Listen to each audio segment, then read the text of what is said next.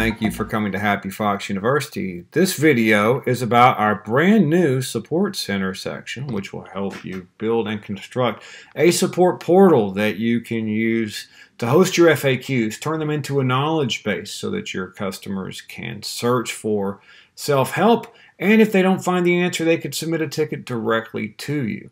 And speaking of submitting those tickets directly to you, that's what we're going to focus on primarily in this video, which is the new ticket form of the support portal.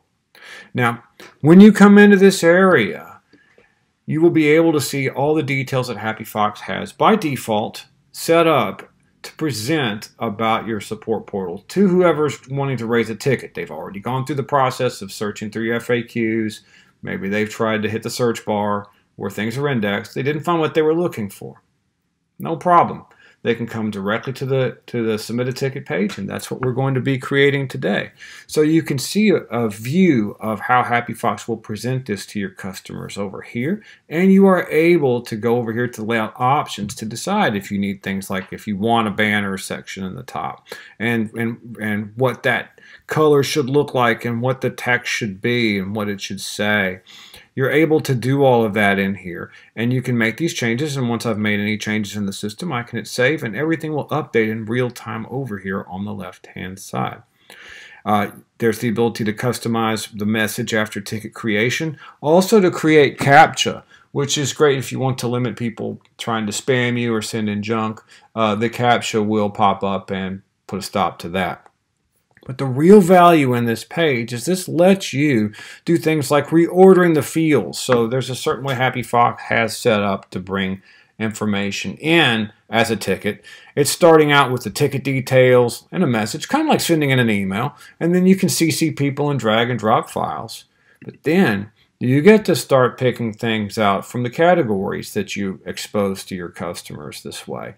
And if it is certain sections that we have, like what kind of sales opportunity is it, what size, what type of interest is involved, all of a sudden I'm able to pull from the custom fields that I've created inside of HappyFox to help me get information via the support portal. This will all be included in the ticket then when it gets submitted, which is most useful for you, because this not only helps you build in things with our automation, such as our ability to make sure the ticket gets to the right person at the right time, but it also helps you with reporting, because then these just become data points that we capture or collect for you along the way.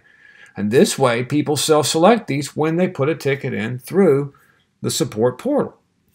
And what's really great over here is the ability to customize things if I want the email to be up on top of the full name, because the email is the primary way that we keep track of our contacts. We can do that. I could even say, well, you know what, I'd rather have contact information up above people entering the ticket information. I can do that as well. I can even put the custom fields first thing if I wanted to that people see from it. So you're able to reorder things, and then when I save them, everything would update in real time over here on the left-hand side. And then I'm able to go in, and I can also change the form of all this, like what kind of text am I looking at in these areas, and the different sections. Everything of it is fully customizable, and you will have the full capability to do that directly here in the brand new Support Center area. Now briefly, I want to talk about where these drop downs come from. They come from our custom fields section over here in the management section of HappyFox. You need to build these in ahead of time to gather the types of information that you want from your end users when they submit a ticket. There are separate videos available in HappyFox University to help you do this, so I would advise that you go and seek those out. But once you build in your custom fields, then that helps you get the most out of building your support center, and especially the new ticket creation page. Thank you very much. Please come back to HappyFox University for this and other instructional videos.